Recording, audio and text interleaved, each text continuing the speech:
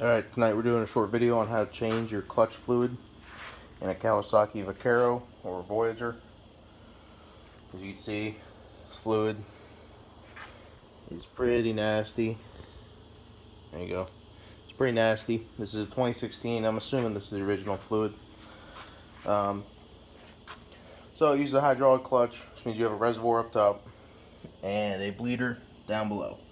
Now this bleeder was tucked behind that panel that had three 5mm Allen head bolts on it that you can zip off with a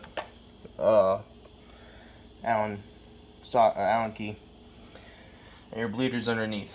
So it's the exact same as bleeding the brake system.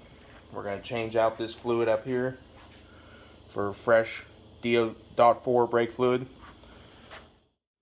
So all we're doing here is using a syringe to remove the old brake fluid.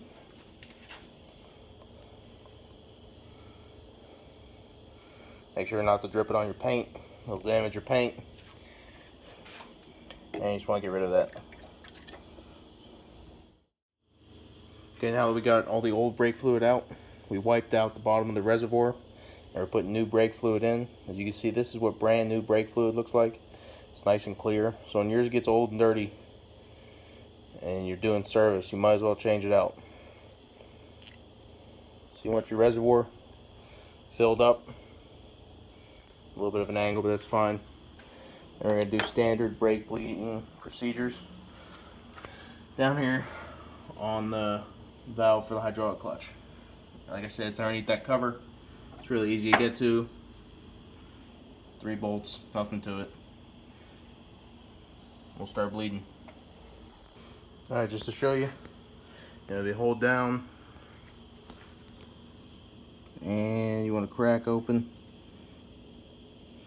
and then seal back up and release and do it again. Alright, so I'm pretty sure I've gotten the nice clear fluid there. Looks brand new. So we're done. We can put that back together. We topped off the reservoir, make sure it's good to go. Nice all clear fluid. Look at that tab. You want to make sure that tab's in the right spot. And we put it back together. Really simple job. All you need, 5mm Allen socket, a JIS screwdriver to do the top of the master cylinder.